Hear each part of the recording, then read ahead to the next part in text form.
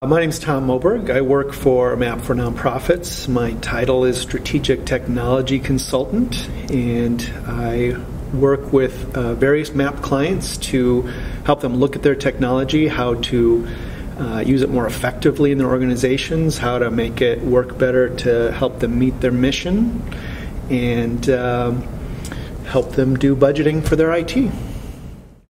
Well, I have 3 points that are sort of the most important ones to me about this that I'll be talking about today.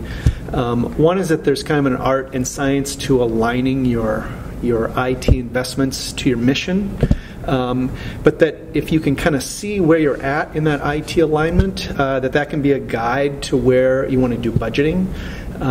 There's a great book that I'll be talking about, Managing Technology to Meet Your Mission, that has a kind of a 5-stage place where people are at with their IT. And if you can kind of move yourself from one stage to the next, that can help you meet your mission better, and you can look at those various stages to see where investments could be placed to kind of get yourself to the next stage. So that's one thing.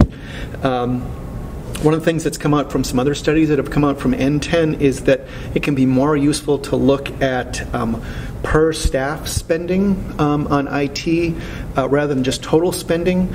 It tends to be the case that that gives you better information about how you could increase the amount you're spending on IT, kind of looking at your total staff and then how much you're spending kind of divided by that staff.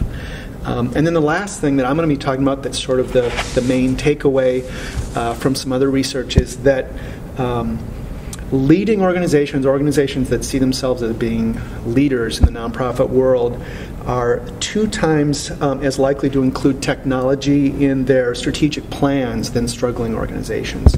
And to me, that just that gives us our guidance to where we need to be with all of this.